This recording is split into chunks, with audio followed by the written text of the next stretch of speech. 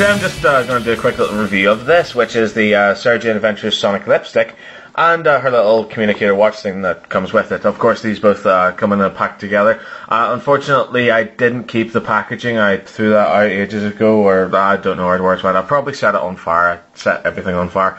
It was kind of this weird oval-shaped box that was made out of plastic, and it kind of had this little purple insert on the inside of it with a picture of Sarah Jane holding her Sonic lipstick. A picture of it hopefully is on the screen now. Well, it should be on the screen now anyway, so you can get a good look at it for yourselves. So anyway, like I said, I threw the box out because I'm not really a big Sarah Jane Adventures collector. You know, the only reason I bought this is because it's, you know, it's something Sonic, and I collect absolutely anything and everything that is Sonic. You know, Sonic pens, Sonic screwdrivers, Sonic lipsticks, you know. And so, obviously, because people have been saying that I haven't actually reviewed everything Sonic, so I haven't done the Sonic pen, and I haven't done the Sonic lipstick, that I should review them. So, here we go with part 1, the Sonic lipstick. So, of course, let's start off and talk about it. Okay, and here it is. As you can see, it's modelled on what seems to be a very retro lipstick, maybe from the 80s or 90s, I don't know. But as you can see, taking a look at it here, it's big, it's gold, it's quite clunky in comparison to regular lipstick, because of course it's not an actual lipstick, it's got a little Sonic device inside it. But looking at the overall casing, because it is meant to be disguised, it is really well, very finely detailed too. As you can see, those little kind of ridges there on the edges all look absolutely superb and really fantastic. Little button there to activate the Sonic as well, and around the back here you've got the little battery hatch. I think this takes button cell batteries, but they do come in the pack as well, so nothing really to worry about.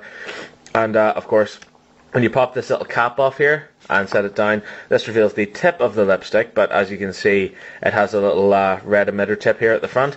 And this is a feature that I really love about this Sonic lipstick, because it actually opens up like proper lipstick, so just kind of get to a right angle to show you here. When you twist it, the actual emitter rises up, and I think that's a really cool little feature, and yeah, it kind of baffles me how they're able to do that, because as you can see, like when you twist it, the little lipstick twists out. And I think that's absolutely fantastic, and something that's crossed over from the show really well. So that's something that I like to see in toys, that they actually do the features that you actually see in the show. And it's very rare you get that, so it's a nice little feature, and I really like that, which is my catchphrase lately. So anyway, as you can see, the emitter tip is detailed really well. It kind of looks like this red ruby that's kind of held in place by this kind of metal device here. As you can see, it's sort of been clamped into place, which looks really well. And this kind of sort of like these rings that run around the edge of the base here. If you can kind of see that there, I don't know, like the closer up you get to my camera, the more blurry and distorted it becomes. So if you kind of see it there, it's detailed incredibly finely as well. And the kind of little inside of the lipstick here is also detailed to match the exterior, again, which is a nice touch. They didn't have to do that, they could have just left it smooth, but I'm really glad that they've included that little design on the inside there. Around the bottom here we've got the speakers, actually concealed really well. I was quite surprised at that, but the only thing that lets it down, I don't really know if you can see it, but there is actual writing across the top here. Let me just see if I can read this for you here. The Sarah Jane Adventures trademark 2006 character options limited, made in China. So that kind of takes away the authenticness of the little Sonic lipstick, and is quite unfortunate. In order to activate the Sonic lipstick, of course, you press the little button here. Now, it comes with two noises. The first noise is just a standard screwdriver noise, so if I click it in, just like you see. So, I don't know if you really can hear that, but you kind of get this dull noise. It only lasts for about a second, and it's looped, so it's kind of like that whirring noise. And of course the tip lights up as well. Quite a bright light actually off the tip. I don't know if I can show you it in the dark here. Let me just see. See if I can show you it here. So just pointing it, you get that really bright light, and you know, it's really nice, and it kind of does flicker a little bit between being dull and being bright. So very nice feature there. Its second little noise is when you just click the button and leave it. So as you can hear, kind of a blaster noise. Again, quite nice. The trouble is, whenever you click it, the light does turn on for the first noise, but it doesn't click on for the second noise. So if I just leave it here,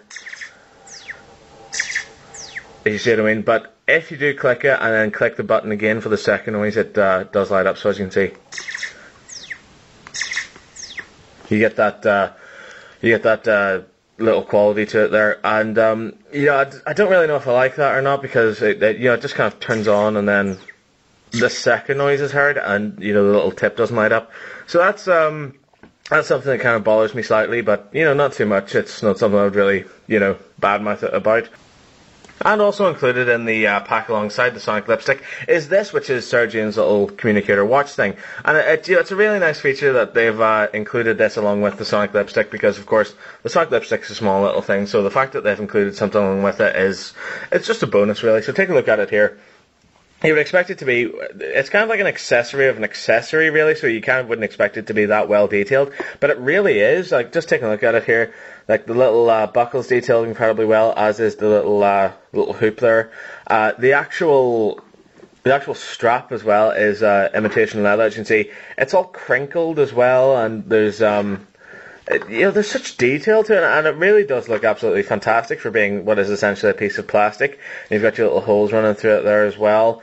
The actual face of the watch, though, there's one thing I don't really like about it, the fact that the face of the watch is kind of printed on, and the hands don't move, and that's something about toys, like watch toys in general, that I really don't like, that the hands don't move. It would have been nice if they did, but obviously they don't, and that's kind of annoying. The face itself here is purple, and on the inside there, just below the hands, you can see the little SJA logo, which again is a nice little touch. On the side here, you've got these three little knobs and buttons, which don't really do anything.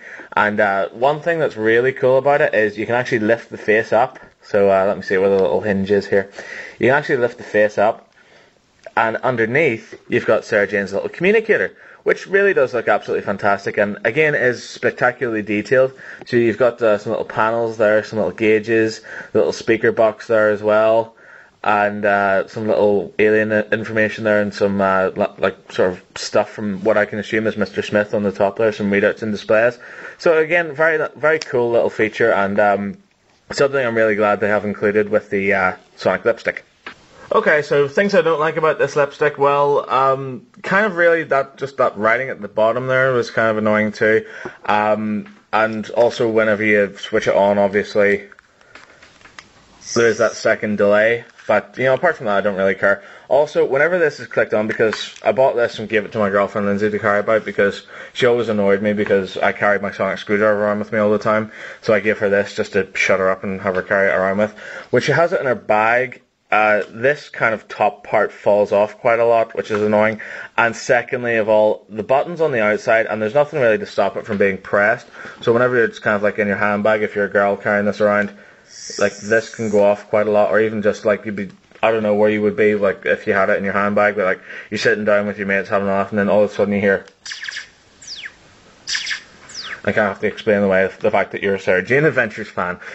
So yeah, that's kind of annoying too. And also, these are girls' toys. Let's face it. It's from the Sarah Jane Adventures, but these are girls' toys. I mean, like, I don't really know any boys who would carry around a Sonic lipstick, except for the ones who are a bit, Boy George. But anyway, you can kind of see reflected by the watch as well too. This is a girl's watch with the kind of little pink face there too. So it's certainly a girl's toy at any rate. There's no real fault I can find with the watch. Like I say, I wasn't expecting it to be that well detailed, but it is an absolutely fantastic recreation of the actual watch from the show.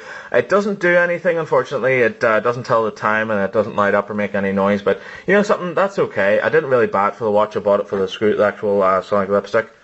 Okay, thanks very much for watching my review. I hope you enjoyed it. If you did, there's countless more reviews online. I've reviewed tons of other Doctor Who stuff. I've also reviewed Toy Story and Robot Wars and Back to the Future toys, so if you like any of those, please feel free to check them out. You can also subscribe to me. You can add me as a friend. You can also add me as a friend on Facebook. Thank you very much for watching. Bye-bye.